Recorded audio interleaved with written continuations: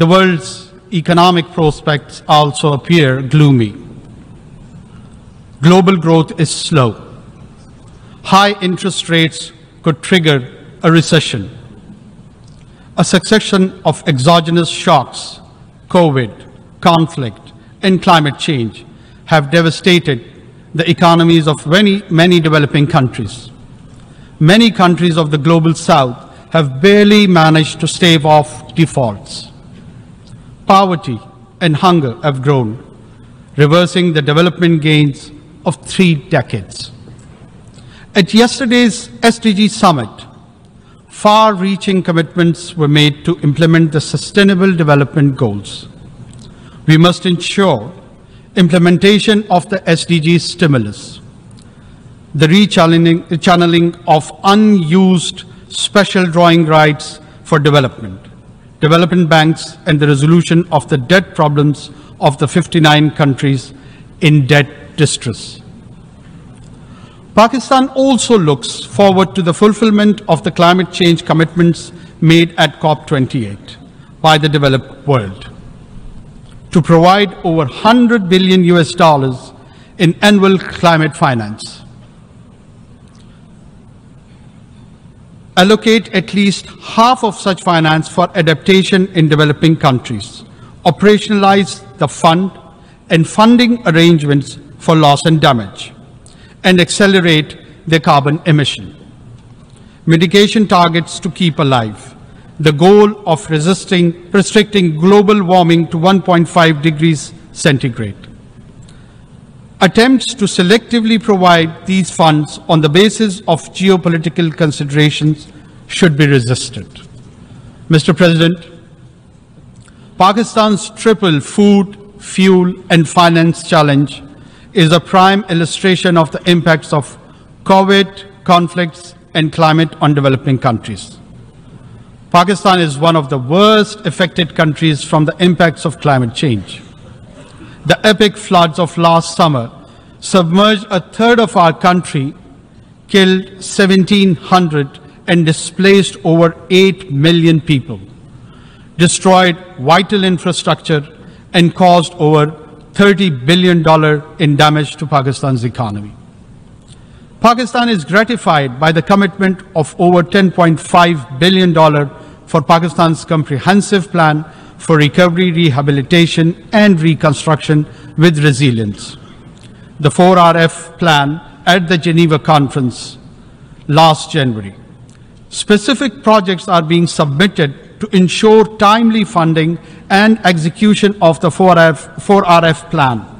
I hope our development partners will accord priority to allocation of funds for our resilient recovery plan, which has been costed at $13 billion.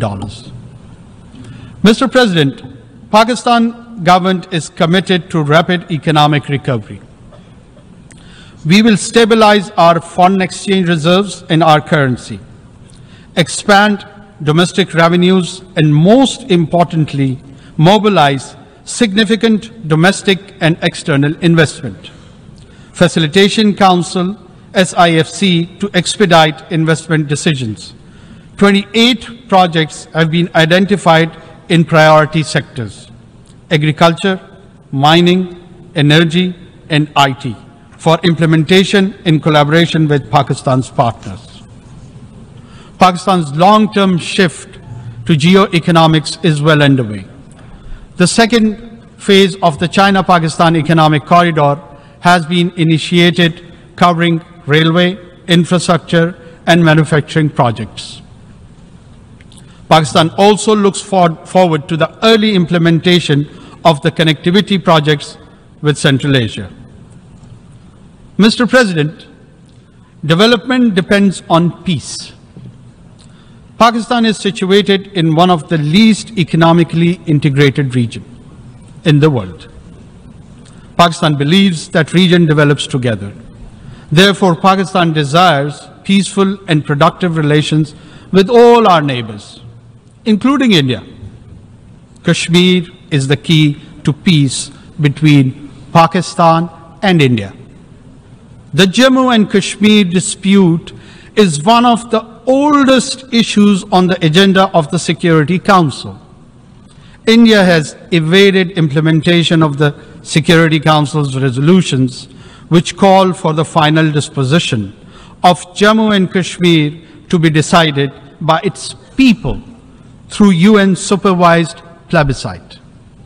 Since 5th August 2019, India has deployed 900,000 troops in illegally occupied Jammu and Kashmir to impose the final solution for Kashmir. To this end, India has imposed extended lockdowns and curfews, jailed all genuine Kashmiri leaders, violently suppressed peaceful protests, resorted to extrajudicial killings of innocent Kashmiris in fake encounters, and so-called cordon and search operations, and imposed collective punishments destroying entire villages. Access to occupied Kashmir, demanded by the UN High Commission for Human Rights and over a dozen special rapporteurs, has been denied by New Delhi. Mr. President, the UN Security Council must secure the implementation of its resolution on Kashmir. The UN Military Observer Group for India and Pakistan should be reinforced. Global powers should convince New Delhi to accept Pakistan's offer of mutual restraint on strategic and conventional weapons. Mr. President, peace in Afghanistan is a strategic imperative for Pakistan. Pakistan shares the concern of international community with respect to Afghanistan, particularly the rights of women and girls. Yet we advocate continued humanitarian assistance to a destitute Afghan population, in which Afghan girls and women are the most vulnerable, as well as revival of the Afghan economy and implementation of the connectivity projects with Central Asia. Pakistan's first priority is to prevent and counter all terrorism from and within Afghanistan. Pakistan condemns the cross-border terrorist attacks against Pakistan by the TTP, Daesh, and other groups operating from Afghanistan. We have sought Kabul's support and cooperation to prevent these attacks. However, we are also taking necessary measures to end this externally encouraged terrorism. Mr. President, Pakistan welcomes the progress made towards ending the conflicts in Syria and Yemen. In particular, we warmly welcome the normalization of relations between the Kingdom of Saudi Arabia and the Islamic Republic of Iran.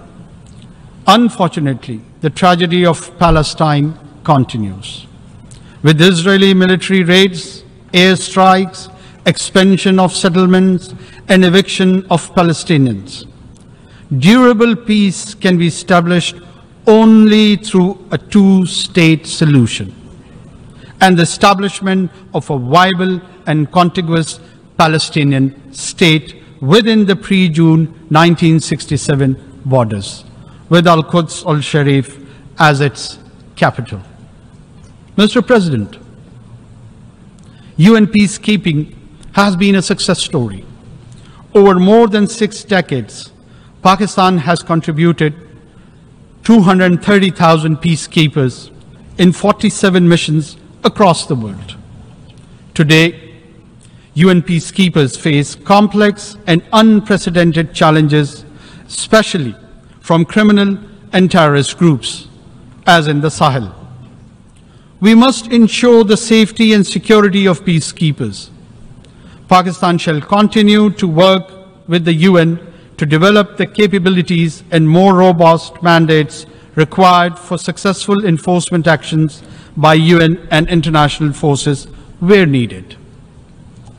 Mr. President, we must counter all terrorists without discrimination, including the rising threat posed by far-right extremist and fascist groups, such as Hindutva-inspired extremists threatening genocide against India's Muslims and Christians alike. We also need to oppose state terrorism, address the root cause of terrorism, such as poverty, injustice, and foreign occupation, and distinguish genuine freedom struggles from terrorism. Pakistan prospers the creation of a committee of the General Assembly to oversee the balanced implementation of all 4 pillars of the global counter-terrorism strategy. Mr. President, our progress based on rich history of cooperation, understanding, exchange, and synthesis of ideas among civilization is impearled today.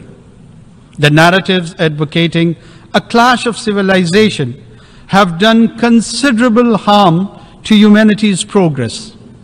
Such ideas have done considerable harm to humanity's progress. Such ideas have bred extremism, hatred, and religious intolerance, including Islamophobia. Make no mistake, it's a latent threat that undermines millennia of progress. We need to cherish and celebrate our diversity and different ways of life. Mutual respect, sanctity of religious symbols, scriptures, and personage should be ensured.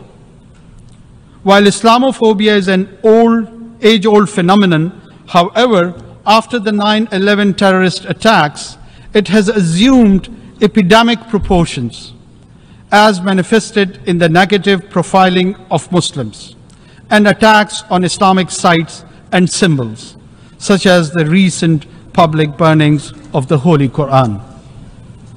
Last year, this Assembly adopted a resolution proposed by Pakistan on behalf of the OIC, declaring 15th March as the International Day to combat Islamophobia.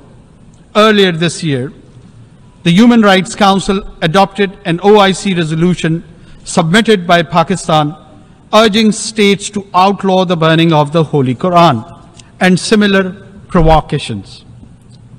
We welcome the legislation initiated by Denmark and contemplated by Sweden towards this end. Pakistan and the OIC countries will propose further steps to combat Islamophobia, including the appointment of a special envoy, creation of an Islamophobia data center, legal assistance to victims, and an accountability process to punish Islamophobic crimes. Mr. President, the complex global and regional challenges that the world faces today can be best addressed through effective multilateralism within the framework of the United Nations. However, multilateralism is being eschewed due to the unilateral policies of and strategic rivalry and tensions between global powers. Pakistan will continue to work actively to strengthen multilateral institutions and enhance global cooperation. Pakistan looks forward to continuing negotiation on the scope and elements of the Summit of the Future and the Pact for the Future, building on the convergence that emerged in earlier consultations. The summit's preparatory process must not disrupt existing negotiating processes, such as the intergovernmental negotiations on the reform of the Security Council. Mr. President, Pakistan does not believe in elitism. With the Committee of Nations, the UN Charter principles of equality and sovereignty must be preserved in the interest of global peace and prosperity. Pakistan believes that additional permanent members to the Security Council will further erode its credibility and legitimacy. The widest possible agreement can be best achieved on the basis of the Uniting for Consensus Group's proposal for expansion of the Council only in the non-permanent category, with provision for a limited number of long-term seats.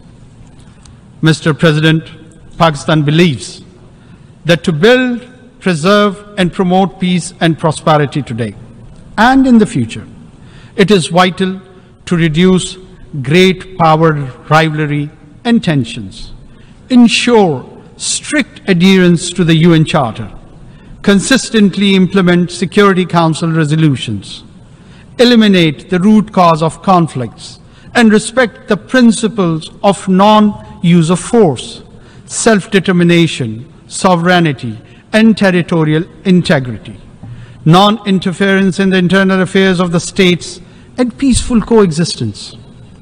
Pakistan will work diligently and actively with all member states to realize these vital elements of a new, equitable, and peaceful world order. I thank you. On behalf of the Assembly, I wish to thank the Prime Minister of the Islamic Republic of Pakistan for the statement just made, and I request protocol to escort His Excellency.